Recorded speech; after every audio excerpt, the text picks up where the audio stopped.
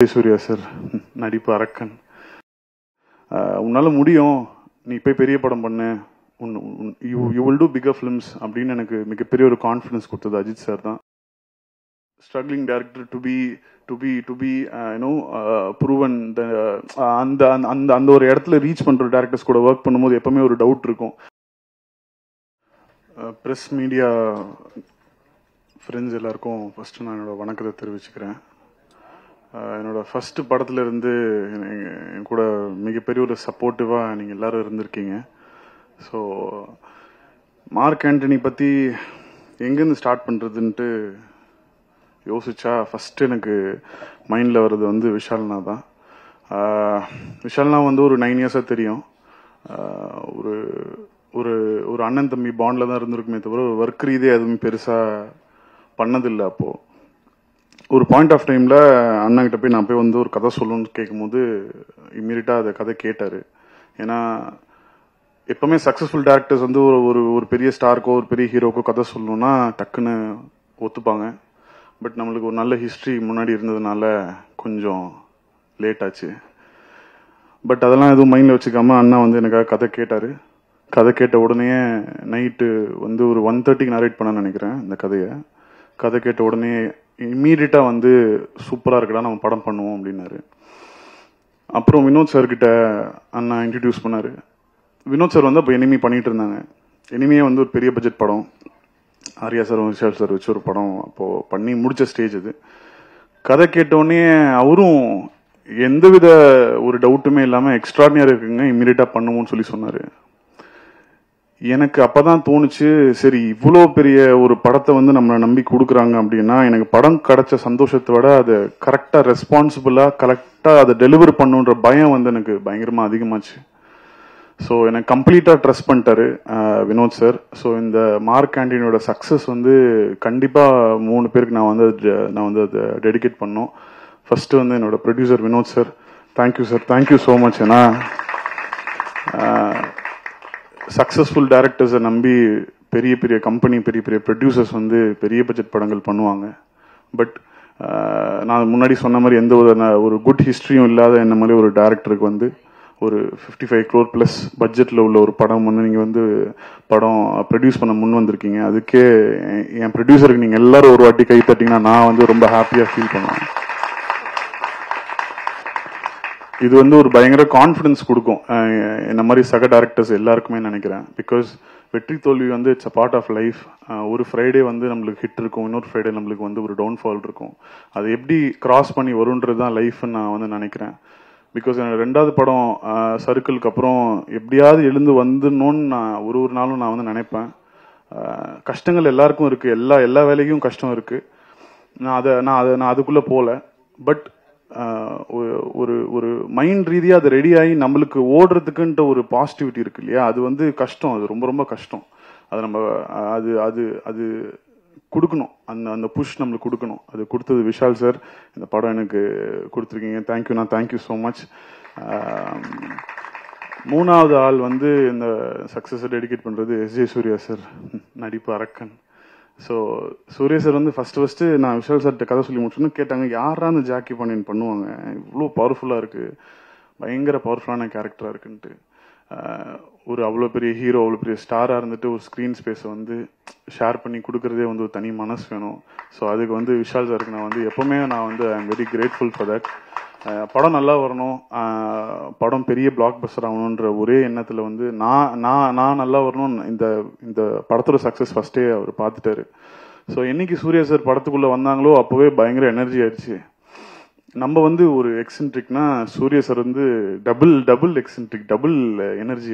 அவரு ஈவினிங் 6 மணிக்கு ஷூட்டிங் ஆரம்பிப்போம், விடிய காலை 6 மணி வரைக்கும் போவோம். நம்மலாம் அப்படியே டயர்டாகி அப்படியே இருப்போம். பட் சார் வந்து சார் வாங்க சார், என்ன சார் வாங்க சார் அப்படின்னு. சார் எப்படி சார் உங்களுக்கு மட்டும் இவ்வளோ எனர்ஜி இருக்கு, விடிய காலைல 6 மணிக்கு சார் விடுங்க சார்னா, இல்லை அந்த எனர்ஜி அந்த சார்ஜ் கம்மியாகாம ஒரு நாளும் வந்து எங்களுக்கு பயங்கர புஷ் கொடுத்துட்டே இருந்தாரு. பயங்கர டெடிகேட்டடான ஒரு ஆர்டிஸ்ட் சார். வந்து ஒரு ஸ்கெடியூலுக்கு முன்னாடியும் வந்து வீட்டுக்கு போய் நானும் என்னோட அசோசியேட் டைரக்டர் ஹரிஷும் வந்து பாய் தலைக்கணிலாம் எடுத்துட்டு அவர் வீட்டுக்கு போயிடுவோம்.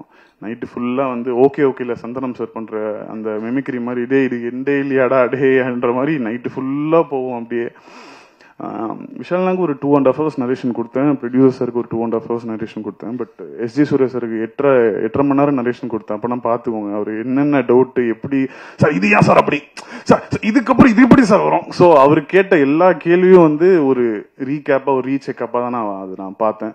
ஸோ சார் இந்த படத்துக்கு நீங்கள் கொடுத்த அந்த ஒரு பவர் அண்ட் எனர்ஜி வந்து it's incomparable sir. Thank you sir, thank you so much for being a huge part of Mark Antony success. படத்துக்கான சக்ஸஸ் வந்து இத்தனை பேருக்கு டெடிகேட் பண்ணிட்டேன். எனக்கான ஒரு இண்டிவிஜுவலான ஒரு சக்ஸஸ் இருக்கும் இல்லையா, அது வந்து எங்கள் அம்மா அப்பாவுக்கு நான் எப்பவுமே அது நான் டெடிகேட் பண்ணுறேன். அது தாண்டி வந்து அஜித் சாரை பற்றி நான் இந்த தருணத்தில் வந்து நான் வந்து நினச்சிக்கிறேன். நேர்கொண்ட பார்வையில் சாரை மீட் பண்ணும் போது எனக்கு இருந்த மைண்ட் செட்டும், அந்த செட்டு முடிச்சுட்டு நான் வந்ததுக்கப்புறம் எனக்கு இருந்த மைண்ட் செட்டும் டோட்டலாக கம்ப்ளீட்டாக வேறு மாதிரி ஜானர் ஷிஃப்ட் பண்ண எனக்கு பயங்கர கான்ஃபிடன்ஸ் கொடுத்தாங்க. உன்னால முடியும், நீ போய் பெரிய படம் பண்ணு, you will do figure films அப்படின்னு எனக்கு மிகப்பெரிய ஒரு கான்ஃபிடன்ஸ் கொடுத்தது அஜித் சார் தான். ஸோ எனக்கான சக்ஸஸை நான் அஜித் சாருக்கு நான் வந்து டெடிகேட் பண்ணுறேன் இந்த ஒரு மூமெண்ட்டில். படத்தில் வந்து ரைட்டிங் எவ்வளோ முக்கியமோ கேமரா ஒர்க் வந்து அவ்வளோ முக்கியம் இந்த இந்த இந்த படத்துக்கு. பிகாஸ் அது ஒரு 2 ஏரா சம்மந்தப்பட்ட ஒரு விஷயம், 95, 75. ஸோ யார் ஃபஸ்ட்டு மைண்டுக்கு வந்தேன்னா, நான் ஏற்கனவே 2-3 படம் பண்ண அபிநந்தன் ராமானுஜம். அவருக்கு பயங்கர டேலண்ட்டு, பட் அவரால் ஒரு பெரிய ஒரு இடத்துக்கு வர முடியல. அது என்னன்றது யோசிச்சிட்டே இருந்தோம். மேபி நான் எப்படி அந்த பிளாட்ஃபார்முக்கு கஷ்டப்படுறேனோ அதே மாதிரி தான் அபியும் அந்த பிளாட்ஃபார்ம் கஷ்டப்பட்டார். ஸோ அவர் இந்த படத்தில் எடுத்துகிட்டு வரும்போது ஆக்டர்ஸோட பெர்ஃபார்மன்ஸ் அளவுக்கு அவரோட விஷுவல்ஸும் வந்து ஈக்குவலாக வெளியே தெரியுது அப்படின்னா அது காரணம் வந்து அபிநந்தனோட வந்து ஒர்க்கு. அபிநந்தனோட டீம், பாபு சார் கூட இருந்த அசிஸ்டன்ட்ஸ் எல்லாருமே வந்து டே அண்ட் நைட் வந்து இந்த படத்துக்காக பயங்கரமாக உழைச்சிருக்காங்க. ஸோ அவங்களுக்கும் அந்த கிரெடிட் போய் சேரணும். தென் எடிட்டர் விஜய், அவரோட ஜாக்பாட், அவர் சொன்ன ஜாக்பாட் ட்ரெய்லர் எனக்கு ரொம்ப பிடிச்சிருந்தது. அப்புறம் வலிமை படம், சரி ஓகே இந்த ரெண்டு எடிட்டர்ஸை மீட் பண்ணோம், 2 எடிட்டர்ஸை மீட் பண்ணி நம்ம என்ன டிசைட் பண்ணோம் பார்த்தா அந்த 2 படமே அவர் தான் பண்ணியிருந்தார் அவர். ஸோ எனக்கு ஒரு கட்டிங் ஸ்டைல் ரொம்ப பிடிச்சிருந்தது. ஏன்னா இது ரொம்ப ஃபாஸ்ட் பேஸான ஒரு படம், எங்கேயுமே வந்து ப்ரீதிங் ஸ்பேஸுக்கு இடம் விடக்கூடாதுன்னு ஃபஸ்ட்டே அந்த மைண்ட் செட்டு நம்ம முடிவு பண்ணிட்டோம். ஸோ விஜய்கிட்ட அது சொல்லும் போது பயங்கர ஃபாஸ்ட் கட்ஸு அவர் இந்த படத்துக்காக கொடுத்துருந்தாரு. விஜய் மட்டும் இல்லை, அவரோட அசிஸ்டன்ட்ஸ் வந்து ஹரியா இருக்கட்டும், ராஜேஷா இருக்கட்டும், தனா இருக்கட்டும், 3 பேரும் வந்து டே அண்ட் நைட் தூங்காமல் வந்து இந்த படத்துக்காக பயங்கரமாக அவரோட உழைப்பை கொடுத்துருந்தாங்க. ஸோ அவங்களுக்கும் நான் என்னோட நன்றிகளை தெரிவிச்சுக்கிறேன். ஆர்ட் விஜய் முருகன் சார், அது வந்து ப்ரொடியூசர் சஜஸ்ட் பண்ணாங்க art Vijay Murugan sir. So right from day 1 வந்து இந்த படத்துக்கு செட் ரீதியாக தான் நம்ம போய் ஆகணும். Because it is a period film. So period ஃபிலிமுக்கு என்னென்ன தேவையோ அது எல்லாமே வந்து சோர்ஸ் பண்ணி கரெக்டாக அந்த டைமுக்கு எடுத்துகிட்டு வர்றது வந்து ஒரு மிகப்பெரிய ஒரு டாஸ்காக இருந்துச்சு. படத்தில் வந்து ஃபோன் வந்து ஒரு மிகப்பெரிய எலிமெண்ட்டாக இருந்துச்சு. அந்த ஃபோனோட டிசைன் வந்து ரொம்ப நல்லா பண்ணி கொடுத்தாரு சார். சாங்லேருந்து மீது எல்லா விஷயமும் வந்து விஜய் முருகன் சாரோட கான்ட்ரிபியூஷன் வந்து super. Costume designer Sathya NJ. So எல்லாமே கரெக்டாக உட்காந்துச்சு. காஸ்டியூம்ஸ் வந்து ரொம்ப முக்கியமாக நான் அதை பார்த்தேன். பிகாஸ் 75, 95, 65 போகிறதுனால காஸ்டியூம்ஸ் மேலே வந்து ஒரு பெரிய ஒரு R&D ஒர்க் போச்சு. ஸோ எனக்கு தெரிஞ்சு சத்யாவை தவிர வேறு யாரும் இந்த படத்தை வந்து இவ்வளோ சூப்பராக கரெக்டாக அதுக்கான ஒரு பேட்டர்ன் பிடிச்சி பண்ண முடியுமான்னு தெரில. So I thanks Sathya also on this day. அப்புறம் சிவாவோட போஸ்டர் டிசைன் வந்து எனக்கு ரொம்ப ரொம்ப பிடிக்கும். முக்கியமாக அவரோட டைட்டில் டிசைன்ஸ்லாம் பார்த்தீங்கன்னா பயங்கர யூனிக்காக இருக்கும். இப்போ ரீசெண்டாக மாவீரன் கூட ரொம்ப நல்லா பண்ணியிருந்தார் டைட்டில் டிசைன். அந்த டைட்டில் டிசைனுக்கு ஆசைப்பட்டு தான் அவரோட ஒர்க் பண்ண ஸ்டார்ட் பண்ணோம். ஸோ இந்த படம் வந்து அவர் சொன்ன மாதிரி ஃபர்ஸ்ட் படம் இரும்புதரை பண்ணார். திருப்பி அண்ணாவோட அடுத்த படம் நம்ம சேர்ந்து பண்ண போகிறோம்னு சொல்லும்போது பயங்கர எனர்ஜி ஆனார். ஸோ போஸ்டர்ஸ்லாம் வந்து தனித்துவமாக தெரியறதுக்கான மேஜர் காரணம் வந்து சிவா மட்டும்தான். நம்ம ஐடியா மட்டும்தான் சொல்லுவோம், ஐடியா சொல்லிட்டு நம்ம கொஞ்சம் விட்டுருவோம். பட் முழுமையான ஒரு 100% போட்டு இந்த படத்துக்கு இவ்வளோ தூரம் போஸ்டர் டிசைன்ஸில் வந்து ஹெல்ப் பண்ணது வந்து சிவா சார். Thank you sir. அப்புறம் நெல்கன் ரவி சார் பற்றி சொல்லணும். எனக்கு வந்து ஆர்டிஸ்டாக ரொம்ப ரொம்ப ரொம்ப பிடிக்கும் சார். ஏன்னா அவரோட வாய்ஸே வந்து ரொம்ப யூனிக்கான ஒரு வாய்ஸ்.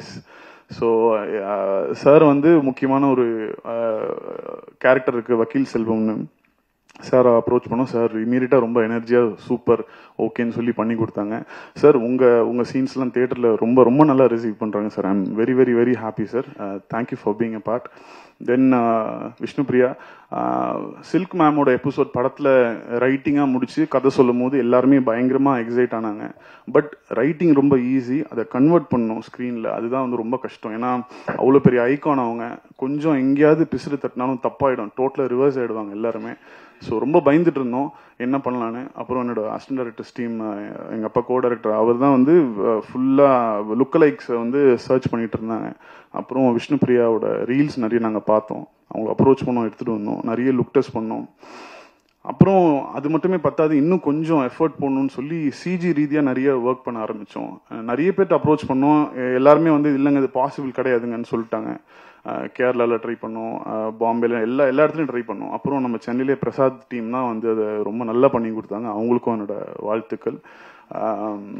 அப்புறம் கடைசியாக நான் இந்த இடத்த விட்டு போகிறதுக்கு முன்னாடி என்னோட டைரக்ஷன் டீம் பற்றி நான் சொல்லணும். பெரிய டைரக்டர்ஸ் கிட்ட அசிஸ்டண்ட்டாக இருக்காங்க, ஒர்க் பண்ணுறாங்கன்னா அவங்களுக்கும் பெருமை, அவங்க வீட்டில் இருக்கவங்களுக்கு பெருமை, அது வந்து ஒரு நல்ல ஃபீலிங் இருக்கும். பட் ஒரு struggling director to be proven அந்த ஒரு இடத்துல ரீச் பண்ற டைரக்டர்ஸ் கூட ஒர்க் பண்ணும்போது எப்பவுமே ஒரு டவுட் இருக்கும். பட் எந்தவித டவுட்டும் படாமல் என் கூட 100% வந்து டே அண்ட் நைட் உழைச்சி கொடுத்த ஹரீஷ் மணிகண்டன் என்னோட அசோசியேட் டைரக்டர், அவருக்கு, அப்புறம் என்னோட assistant directors team Setu sir, Sivaji sir, Bose, Ramanna, அப்புறம் என்னோட ரைட்டர்ஸ், அப்புறம் ரஃபீக் அப்புறம் என்னோட ரைட்டர்ஸ் அர்ஜுன், சவரி, அப்புறம் என்னோட அசோசியேட் ராஜா, இவங்க எல்லாருக்கும் என்னோட நன்றி சொல்லிக்கிறேன். இன்னொருத்தருக்கு நன்றி சொல்ல மாட்டேன், நிறைய கடமைப்பட்டிருக்கேன். என்னோட அப்பா co director mister Ravichandran, screen நேமில் கூட ஆதிக் ரவிச்சந்திரன்னா வந்து அவரை தான் நான் ரெஃபர் பண்ணுவேன். பிகாஸ் அவரோட பேரும் ஸ்க்ரீன் நேமில் இருக்கணும்னு நான் எப்பவுமே ஆசைப்பட்டு ஆதிக் ரவிச்சந்திரன் ஒரு ஸ்க்ரீன் நேமில் வச்சுக்கிட்டேன். ஸோ அவரு கொடுத்த உழைப்பு வந்து எக்ஸ்ட்ராடினரி. ஸோ அதுக்கு தேங்க்யூலாம் எதுவுமே சொல்லவே முடியாது. என் கூட ஃபர்ஸ்ட் படத்துலேருந்து என்னோட பக்கபலமாக இருந்து, எனக்கும் அவருக்கும் சுத்தமாக பெரிய சிங்க் இருக்காது படம் ஒர்க் பண்ணுறதுக்கு முன்னாடி வரைக்கும். ஃபர்ஸ்ட் படத்துலேயே சொல்லியிருக்கேன், நான் உங்களை ஸ்பாட்டுக்கு கூப்பிட்டு போகிறேன், பட் என்னை திட்டக்கூடாது, திட்டணும்னா தனியாக தான் கூப்பிட்டு போய் திட்டணும், ஸ்பாட்டில் எல்லாரும் முன்னாடி திட்டக்கூடாதுன்னு சொல்லி. அப்படி தான் எங்கள் ஜேர்னி ஸ்டார்ட் ஆச்சு. ஸோ மகனா நான் வந்து உங்களுக்கு தேங்க்ஸ் சொல்ல, ஒரு டைரக்டராக வந்து ஒரு கோ டைரக்டருக்கு தேங்க்யூப்பா, thank you so much for the success. உங்களுக்கும் ஒரு போய் சேரும். தேங்க்யூ.